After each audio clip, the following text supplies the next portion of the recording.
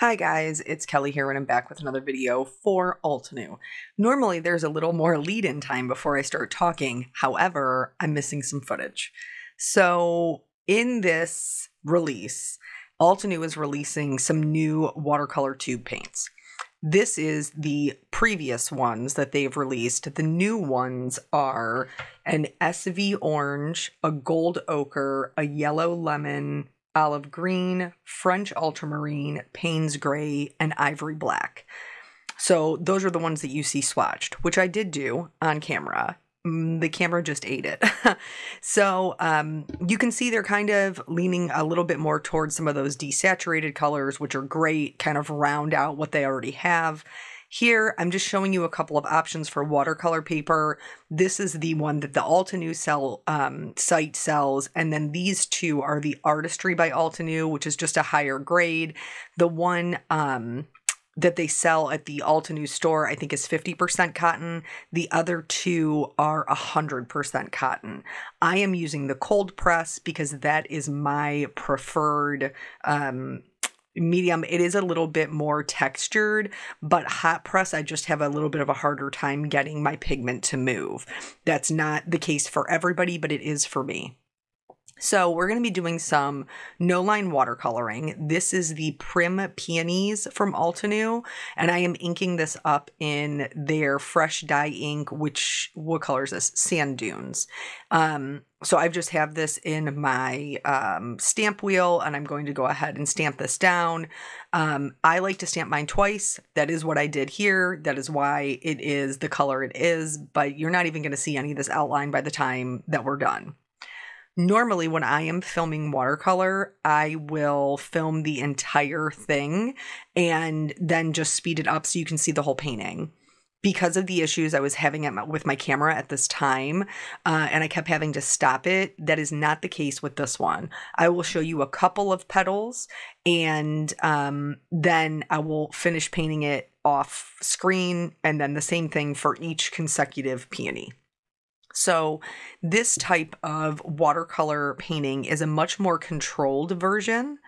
And so what I'm doing here is I'm putting down a more concentrated version of the gold ochre, and then I'm going back in with clean water and I am blending it out. This, for me, is what helps me to be able to keep all of the petals and all of the detail that I really love. I know a lot of times people feel like they can't control their watercolor, and if you have that feeling, then you're probably using too much water. So for a long time, I'm pretty decent about it now with practice, like knowing how much water to pick up. But if you find yourself picking up too much water consistently, just keep a paper towel or, you know, what have you, baby wipe or something on hand. And before you take your paintbrush to the paper, blot the base of the bristles. It'll absorb all of the extra water, but leave the dampness in your tip for you to be able to move your pigment. So I still don't have the pans. I did finally order them, but it was after this video. So basically just picking up more concentrated color. You still want it to be wet enough that it's smooth, and then applying that down where I want my area to be the darkest. And as long as you're not working on two petals next to each other, with watercolor, you never want to work on two things next to each other because they'll just become one blob. You want to make sure you're sectioning off and not working next to anything, so that way you can keep your edges nice and detailed. But you can do, once you get comfortable, you can do one or two petals at a time. I typically don't do more than 3. And that's as many as I'm comfortable with. And then if you still want it to be darker still, while it is wet, you can go back in and drop in some more color, but you can also build layers. And so for this flower, I started with my darkest color, which was the gold ochre. And then I went over and kind of glazed in and added a bit of the, what is it? Hold on, I'll come up with it. The yellow lemon to brighten it up. For my leaves, and I am going to show you the leaves again because I know we didn't get the whole thing. For my darker color, I mixed the moss with a little bit of the I'm just going to call it Quin Magenta because you all know I can't say that word. Because they're complementary colors, you can kind of desaturate one color with the other. And that is also how I did the stamen in the center of the flower. But again, I will show you that because I realized that it didn't catch it. To bring a little bit of brightness to the leaves, I did pick up some of the, which is from the previous release, some of that phthalo green and mix it with my olive. And this is just going to add a little bit of brightness. You could do the same thing by mixing it with a little bit of yellow. That would also help to make it brighter. But again, this one is like 3 separate leaves, so I can work on them all at the same time. The one up top, which I'm just going to show you one of the leaves, because they are one on top of the other, I have to do one leaf, let it dry, and then go back and do the other leaf. Now, you might be thinking like, dry time, Kelly, this is a lot. With this particular technique, because we are using such little water, your dry time really should be minimal. By the time you're coming back around to paint anything that's next to the things that you've painted, they should be pretty much dry. So if you have any water that is bubbled up, if you have anything that's taking a long time to dry, you're probably using too much water for this particular technique. Now, if you're going for a looser style, of course, you would want to have more water. More water does mean less control. It all depends on the style of watercolor artist that you are. For my middle peony, I am going to use this SV orange, and this time I'm going in with my lighter color first. So I'm going in and I'm putting down my, this is just the pure pigment. And it is more concentrated, as you can see. And then I'm just going to put that where I want it to be the darkest. And then I will rinse my paintbrush, blot it if I need to, and then come back in and move that pigment out. Here, like I said, I'm doing 3. That's about as many as I'm comfortable doing at one time. But everybody is different, so whatever works for you. Here comes that clean water. And I'm just going to go in and start moving this pigment around. It will, of course, remain darker where we've put the darkest pigments, but not so much that it's not blending. If you find that it's not blending, you might have to just work the water a little bit more, work your paintbrush to kind of get that to spread. And I did find that to be true with this particular orange color. Now, I know I'm calling it an orange, but it is, it's definitely more on like the corally side, especially when you water it out. It's definitely more, it's like a good in-between between the, for the original colors, the Tuladine red and the permanent yellow. Like that orange fits in pretty perfectly in between the two of them. If your color is moving or you've added color and it's more like it's not blending the way that you want it to, you can either add more water and let the water do the work, or you can go back in and try to reblend it.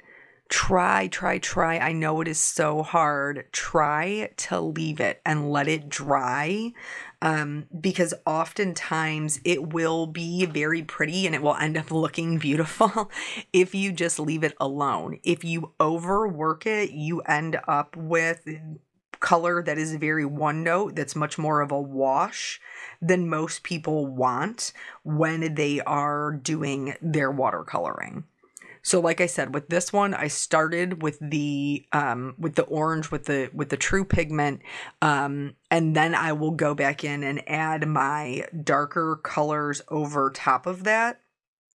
So it's just going to be how you like to layer colors, but you can do them either or. Obviously, you know, it's going to be more challenging with the deeper, darker colors to do them first and then put brightness over top of them. But if it's like a mid-tone, you can do one and then the other. So yeah, I really actually enjoyed this. I haven't watercolored in a really long time. Just because it does take me a while. So I didn't, I wasn't really doing it for a long while. So this kind of like, I don't know, kind of reinvigorated my love for watercolor. So now let's talk about mixing those colors again. This time around, I wanted to make a deeper orange.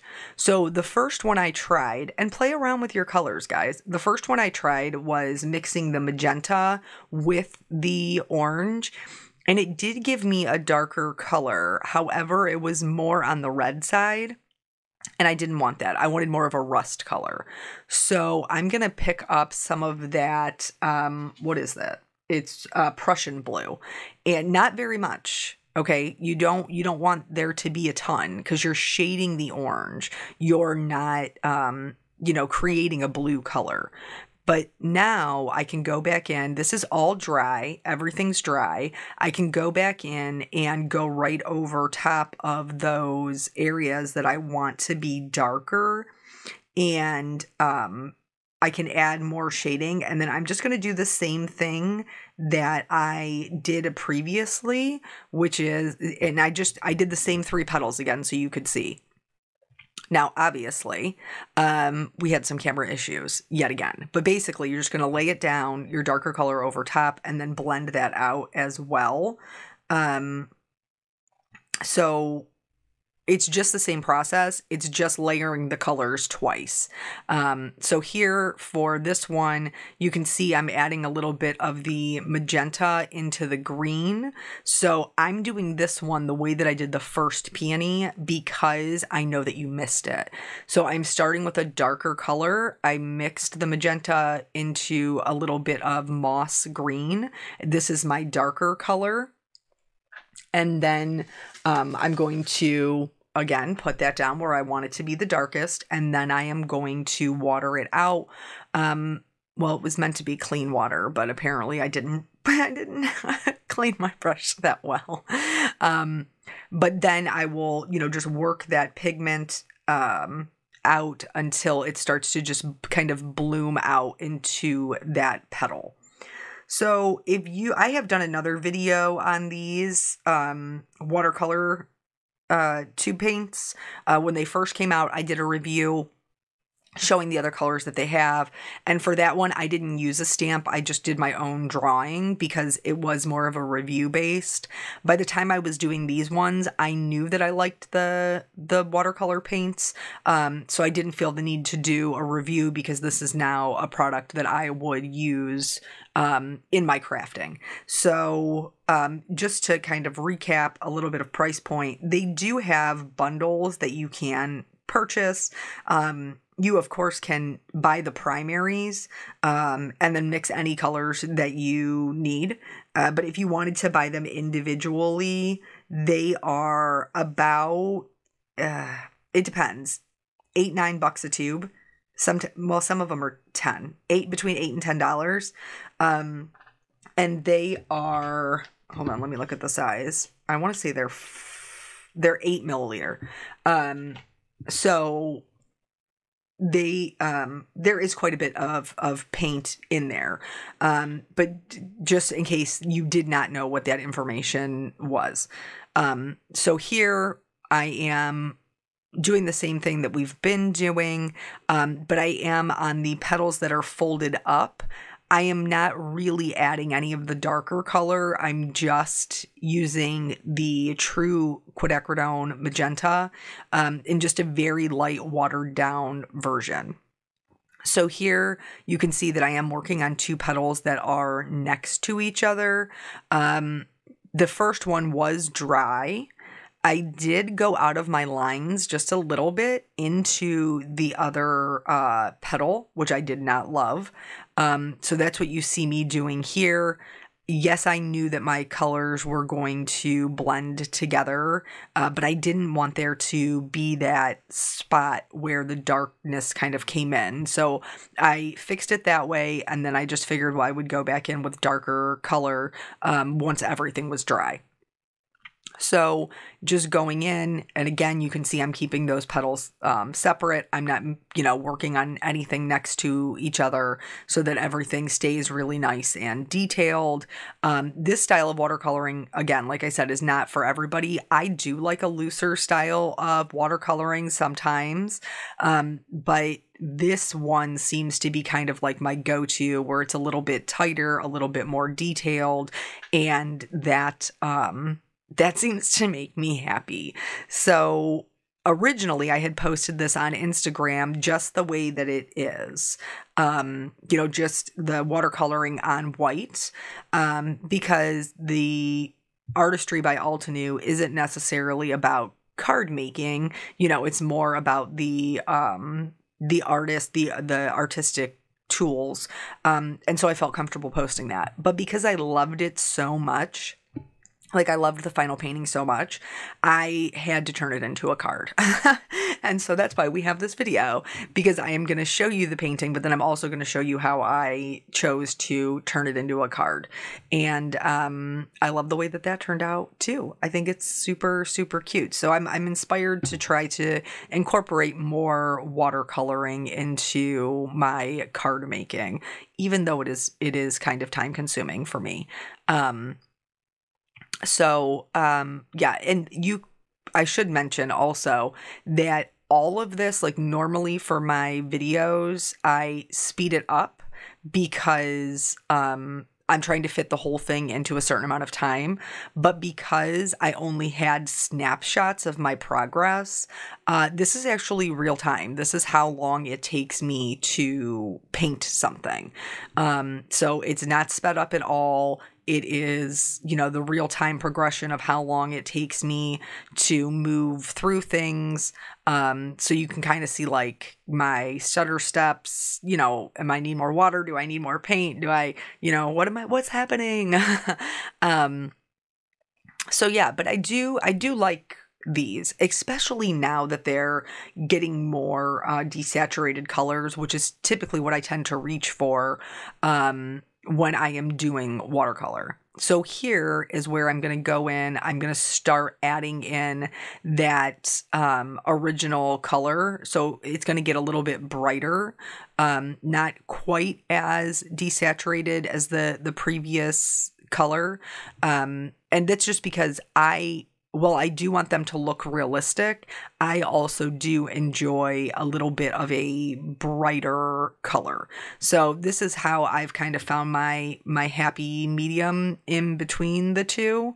And you can see how much just like that flower kind of just comes up with or that petal kind of comes up with the brightness. And after everything is dry, of course, that's when, if you need some more depth, some more dimension, you can absolutely go back in there. You could see that back petal that's really curled up and over. I just went in and just added more darkness. I didn't even really blend it out with any water. I just went in there and painted kind of some more dark areas, because if you don't have the darkness, then you're not going to have the dimension that you're looking for. That's going to make the bud look as if it's kind of opening up. And here again, that's what I'm doing. I'm going in, I'm putting in some darker color under where it's curled up and over. Your lightest areas should be like kind of the outside tops of the petals. Anything inside is going to be relatively dark because it has all of the petals that are up over top of it. One of the things that I do like to do for the outside petals where I know I want it to be light, if I have put down a lot of dark pigment in one area, I like to just kind of swipe my damp brush through there to just pick up a minimal amount of color. And then I take what's on there, which is the brighter color, the true, hue of the color. And then I will swipe that over my lighter areas. So I don't have to pick up a ton of pigment, in order to get that little bit of brightness in there. You also can, if you get too much pigment down, which I didn't really have that problem here, but if you get too much pigment down, you can rinse your brush, blot it while it's still, damp, you can go in and use it as kind of an eraser to pick up pigment. It will suck it up. So if you have any issues, you can also use a paper towel. Watercolor is very, very forgiving. So if you have an area that you're trying to lighten, it's just gotten too dark on you, hit it with some water, blot it with a paper towel, and then you can just keep going. Usually, if you're using quality paper, as many times as you need. So here, what I'm doing is I'm mixing my pink and my green, a little bit of pink, a lot of green, and I'm creating a brown. Any two complementary colors are going to create a brown, but which complementary colors you use depend on what color brown you make. So here, this one is more of like a cooler brown because I'm using the olive and the magenta, and I'm using this brown to color in the stamen of my peonies. They don't have a brown. Here, what I'm doing is now that the color is down and it's still wet, I've rinsed off my brush, I've pulled off all the excess water, and then I'm just going in with a slightly damp brush and pulling that color down to act as the, like the stems of my stamen. So, yeah, there's just, there's really something about no-line watercoloring that makes you feel like you're a real artist, because it just turns out so realistic, and I just love that. So here, what I'm doing is, I thought I showed you the leaves. I'm sorry that I didn't. I apologize for that. I thought that we had more shots of that, but apparently we don't. So now, in order to really make those details stand out, I'm going back to the darkest colors. So for this yellow peony, it's that gold ochre. I'm going back in, and again, a highly concentrated amount. And I am using, what am I using? A number 2, I think. These are the watercolor brushes from Artistry by Altenew, and I am using a number 2. They come in a pack of 5, which I really like. I like that they have 5 different options. But anyway, I'm going in and I'm looking for the lines that were already there, and I'm just enhancing them. In some areas, I'm being honest, in some areas, I did add my own detail work, my own lines where it felt like it needed a little something to help shape it. But you don't have to do that. You can just follow the lines that are there from the illustrator and still get a really nice result. And this is also, again, if you feel like you're missing maybe some depth and dimension, this is a great time to go back in. That's what I'm doing here, and really define those darker areas to make sure you're getting the level of dimension that you want. These lines here are some that I added that were not there. They just felt like they needed a little help. But really, using that sand dune color, by the time that we're done, you really can't even tell that we used any of that. I'm mixing up some more of that phthalo blue with my SV orange for the detail on this peony. And again, these are very small lines. You don't need a ton of paint on your brush. You need very minimal water. You need enough to make it smooth. You don't want it to be scratchy. Not for this technique. There's other, or maybe that's your style, which is totally fine. But I didn't want it to be scratchy. I wanted it to be smooth. And so I'm just going in and looking for those lines anywhere where I want to add those detail lines myself, so that you can really tell the shape of the petal and which way that it is turning, or anywhere that it's already been put in, like I said. And then last but not least, we'll go back to that olive and magenta for the detail work in this peony. For the leaves, it will be the same thing. It will be the same mixture, but it will be more olive, less magenta, in order to get that kind of desaturated olive color to do the details on the leaves. There wasn't really a ton to do in the pink flower, just because it's kind of really tight. It's a smaller bud. So here is me mixing for the leaves. And again, these, I just kind of defined the stem, and then there was a line that was kind of going up each one of the leaves. And so I just put that back in to make sure that they didn't look blobby and that they did look, like they had some detail in them, which is how they looked when I originally stamped them.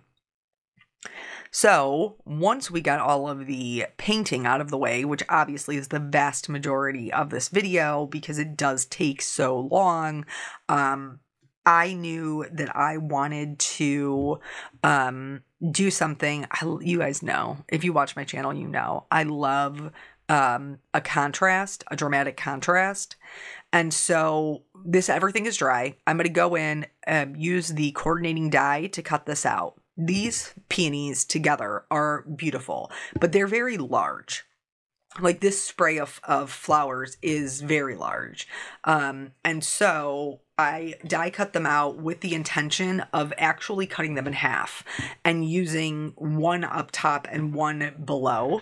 So I pulled out, this is indigo cardstock from Spellbinders, which is my new love. It's like such a rich, deep navy. Totally love it. And then I decided to do a white frame, which is really going to pop off that navy. So I have 2 dies. These are these are from Spellbinders, stacking dies, and I cut out multiple frames. So here I'm trying to figure out how I want to cut these to make sure that I'm going to have enough for the top and the bottom. And I did do this with my paper trimmer, though you could use scissors. And then I'm going to have this yellow with a little bit of orange that hangs down from the top. And then I will have the little bit of orange and some pink that comes up from the bottom. Gives us a really nice balanced design. The softness of the flowers is contrasting with the sharpness of that white frame. And that is making me so happy. So once I had the flowers where I wanted them, I left them in place while I put my sentiment down. The sentiment is actually from the Paint a Flowers Calla Lily, which I also, now that I come to think of it, I also watercolored, but I used Altenew's watercolor brush markers when I did those, and those were super fun. But I am going to heat emboss this in white since we are using the white frame and I have a white outline around my florals. So I am inking this up after I treated with my anti-static tool in the Cloud White pigment ink from Altenew.